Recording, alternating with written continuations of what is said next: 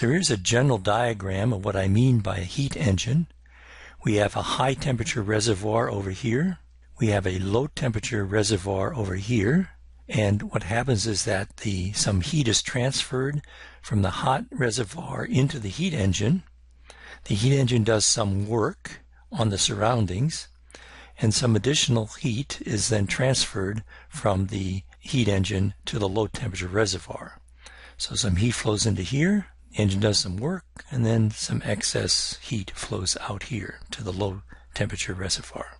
All right, so that's a general diagram. With the idea is that a heat engine, it operates between two reservoirs of one hot temperature, one low temperature, and heat flows from the hot through the engine to the low. Now let's talk about a particular kind of engine called the Carnot heat engine, named after a French, I think it was French scientist in the early 1800s who looked at this kind of heat engine and looked at thermodynamics of it. If you have the textbook Ball, it's in figure 3.1.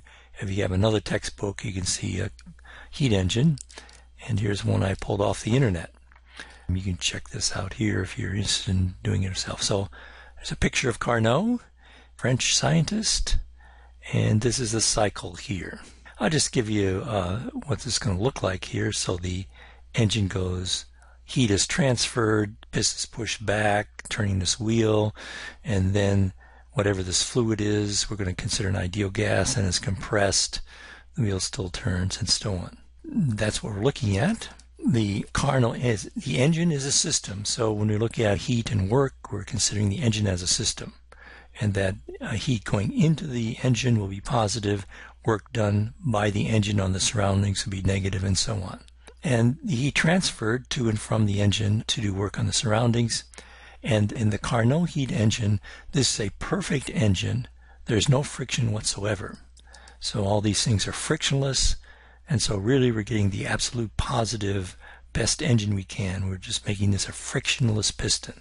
The idea of the Carnot cycle, which we just saw in the previous slide, is the Carnot cycle, and it goes up and down, consists of combinations of reversible expansion and contraction of ideal gas. So remember when we said reversible, you get the most work done out of a system when you go from the initial to final state by a reversible process.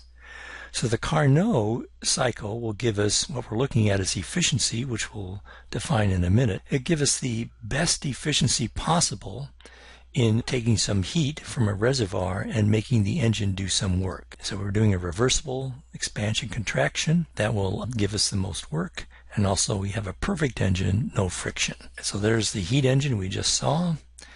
If you want, you can go to this website to run this little flash animation if you want by yourself. And here are the 4 steps of the Carnot cycle. The first is a reversible isothermal expansion. Well, let's see if we can restart this. Oh, here we go. So this is a isothermal expansion, meaning we have the hot reservoir, so we have 2 heat reservoirs. Here's the hot, and it's transferring heat into here to maintain this at a constant temperature and pushing the piston back. Okay, so that's the first step right there. Now, the second step is a reversible, all these are reversible, a reversible adiabatic expansion. Now remember, adiabatic expansion means there's no heat transferred into the system.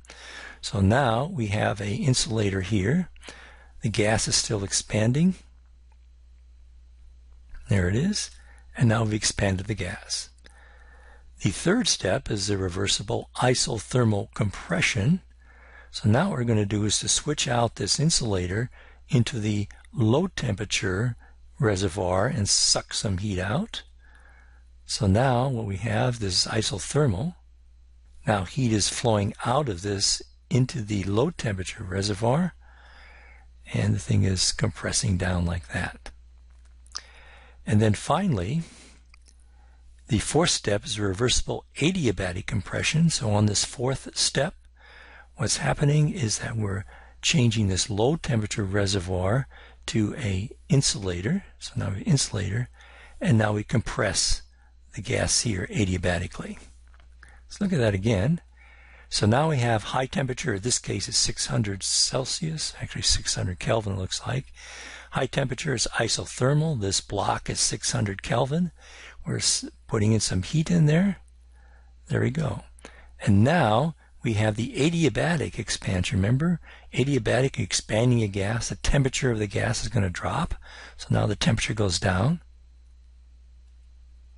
And when it gets to that low point right there, we switch out the insulator and put in the low temperature reservoir, which is equal to 300 K, the temperature of the gas at that point.